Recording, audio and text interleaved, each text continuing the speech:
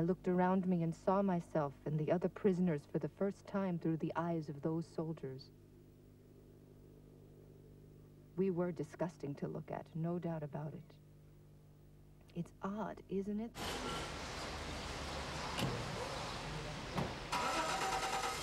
If you listen to the U.S. media, some U.S. media over the last weeks and months, one could think Switzerland were the closest allies of Nazi Germany. This is absolutely not true. It's absurd.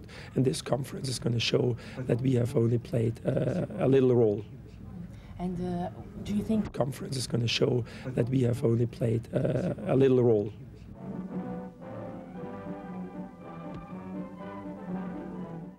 In central Germany, troops of the Third Army uncovered Germany's gold reserve hidden in a salt mine.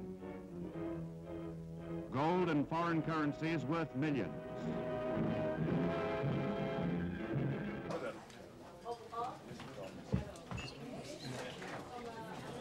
I think next to the Swiss, the Austrians made off like complete bandits in the sense that Austria took a large amount of the Nazi gold and never replenished one penny, and I will detail it in my remarks today. And the United States played a major role in helping them. No.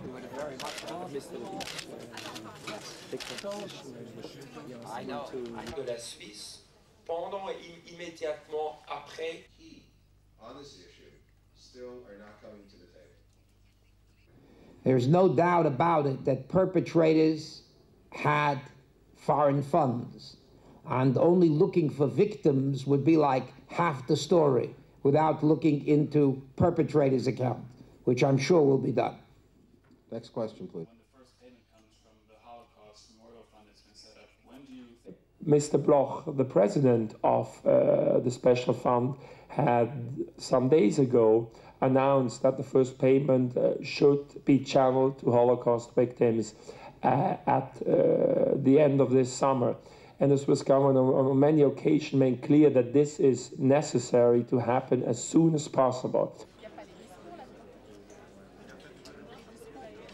Très rapidement s'excuser de ce faux pas qui porte un tort considérable. I would say that the refusal of the banks to come to this conference is an insult to the Jewish communities of the world, and also to Switzerland, because we are a very old democratic country, and we have the right to know the truth. And the banks, they hold the truth. They committed the crimes, and they should make excuses today, but they refuse to present themselves to public opinion, and that's an insult also to Switzerland.